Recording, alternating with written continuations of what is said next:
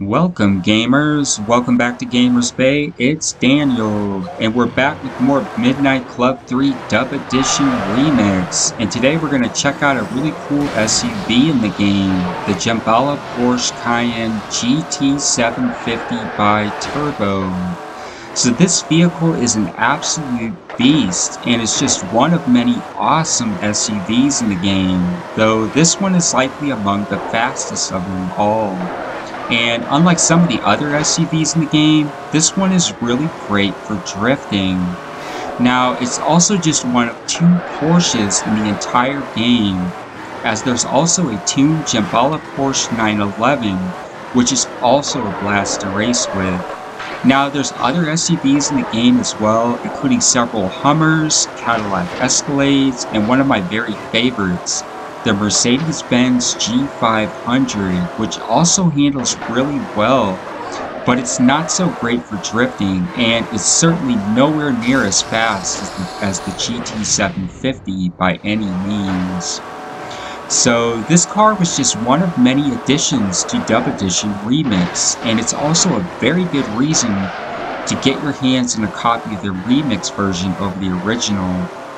Now, I've had Dub Edition for many years, but I just recently got a copy of Dub Edition Remix for the original Xbox. Now, I know this game emulates in PCSX2, but I honestly didn't care much for the graphical glitches that I encountered with the emulation, and I honestly prefer playing it right off the console, but to each their own. Now, this car is a tank too. It will pretty much keep itself level after collisions without flipping over aimlessly, a situation you will often encounter with a lot of the other vehicles in the game, but of course any collision is potentially going to slow you down, at least to some degree. Now, the GT750 is also kind of top heavy in a very similar fashion to the Mercedes G500, and taking sharp turns at high speeds while using the zone ability can quickly cause you to flip this vehicle over. Now, for those who aren't aware, the zone ability is essentially a slow motion maneuver that helps you to look ahead, and it gives you time to correct your position on high jumps and wide turns where you can't always see what's ahead of you. Now, I also increased the drift factor just enough to help slide around turns without spinning aimlessly out of control. Because like I said, that zone ability, while it can help you to look ahead, if you use it on turns with certain vehicles at high speeds, you can quickly lose control of your car. Now, as for the tracks shown here, they're both from the Atlanta map. Now, the tracks included are the Sweeper and Whiplash tracks. And so, yeah, I really like this SUV, and like I said, if you haven't played Dub Edition Remix and you have the original Dub Edition, you really should get a copy of this game. Because you get, I think there's like 24 extra vehicles, and this is by far the coolest SUV in the entire game. I love racing with this vehicle. It really hugs the road. It really drifts really nicely, and when you take high jumps, it lands without spinning aimlessly out of control.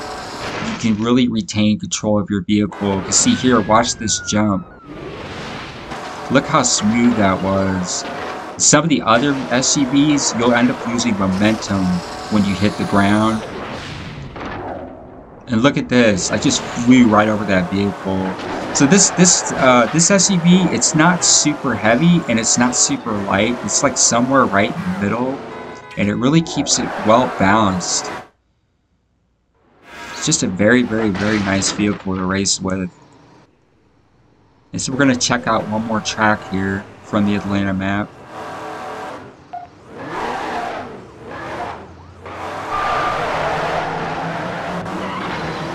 Just a really cool SUV. Really cool. And like I said, you know, as far as emulation goes, I encountered there was just too many graphical glitches trying to run this game in PCSX2. I really did not like it. there was just too many artifacts popping up on the screen, and the frame rates weren't too perfect. But you do get a few advantages to emulating, you know, versus the, you know, playing the original game on a console.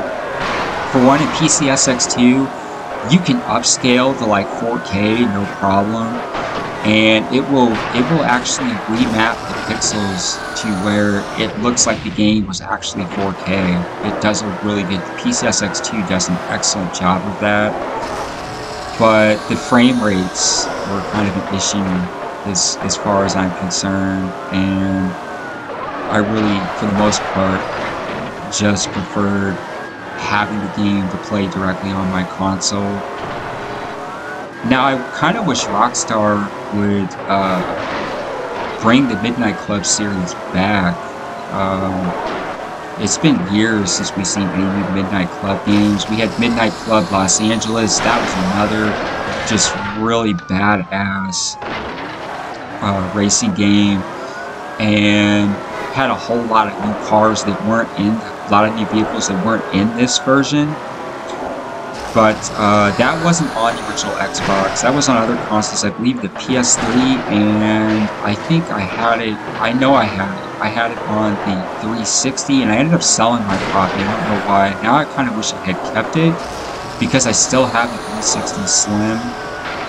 But I could always grab another copy of it. I think they're like 15 to 18 bucks on eBay is about the going rate for a decent copy of Midnight Club Los Angeles. But anyways, that is the Porsche Cayenne GT750 Biturbo. What do you think about this vehicle? Let me know in the comments below. I am going to go ahead and tune out now, but I'm going to continue to play this last track, and you're totally welcome to continue to watch. If you like this video, be sure to like and subscribe to stay up to date with our latest videos. And until next time, take care.